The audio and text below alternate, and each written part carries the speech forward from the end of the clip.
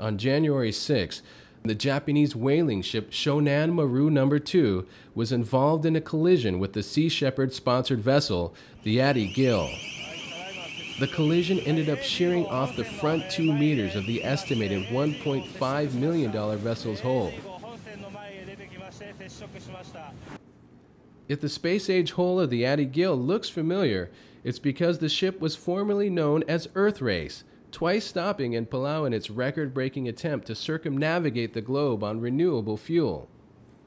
Captain Pete Bethune is no stranger to drawing worldwide attention to his cause. And I'm doing this to promote biodiesel fuel, and we've done a lot of good for that cause already. And even if we don't get the record, we've still done a lot of good for the biodiesel industry. And I don't give a toss about getting my name in the record books.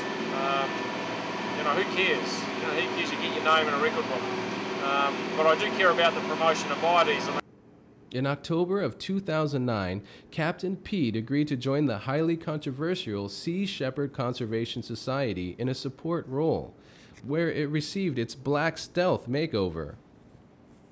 Sea Shepherd is also known for its high-profile celebrity sponsors, like Daryl Hannah, who talked about her involvement with the organization during an exclusive interview with OTV.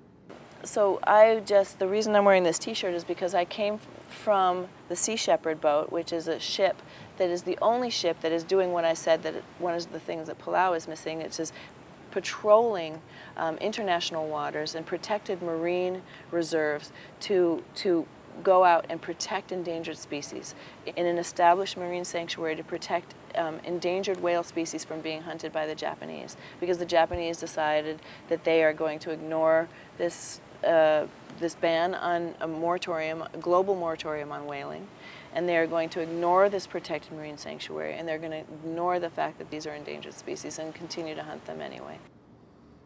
The Japanese still maintain that they have not violated the worldwide moratorium on whaling, claiming their actions in the Southern Oceans are for scientific purposes.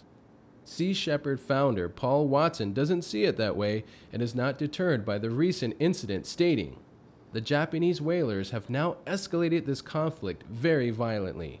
We now have a real whale war on our hands, and we have no intention of retreating." It's hard to believe that less than 2 years ago, the Ady Gil, then known as the Earthrace, was here at this very dock on their historic record-breaking race around the world. Back then, Captain Pete Bethune's goal was to create awareness for biodiesel. Now, it's whaling. Whether you agree with his methods or not, it's hard not to argue with the results. One way or another, this incident has created an international spotlight on an issue that's both controversial and personal to Pacific Island communities. Whether or not this debate over whaling can be peacefully resolved remains to be seen. This is Mike Fox reporting with a special report for OTV.